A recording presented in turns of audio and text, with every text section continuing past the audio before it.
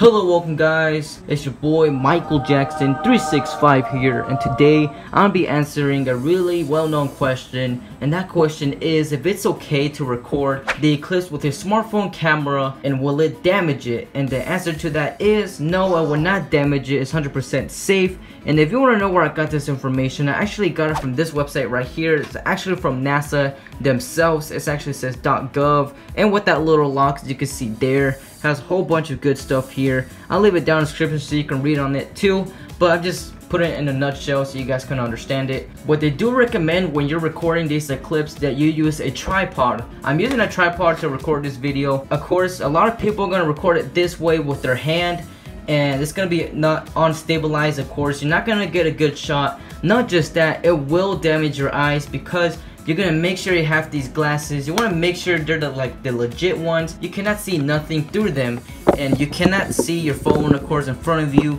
And you're gonna have to take a glimpse while recording, and that will damage your eyes because the eclipse is gonna be happening. So I do not recommend that, and they don't recommend that themselves.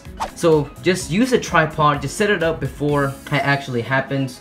And yeah, you should be good. But if you're still unsure and do not trust the website or my video, you want to make sure you put one of these glasses, if you have an extra pair, put it in front of the camera and just record it and just glue it or just like tape it around here or something. If you found this information helpful, please remember to leave a like, subscribe, also share the video so you get more views, and also spread out the word for this thing that a lot of people have been asking about. But yeah, I'll see you guys next time.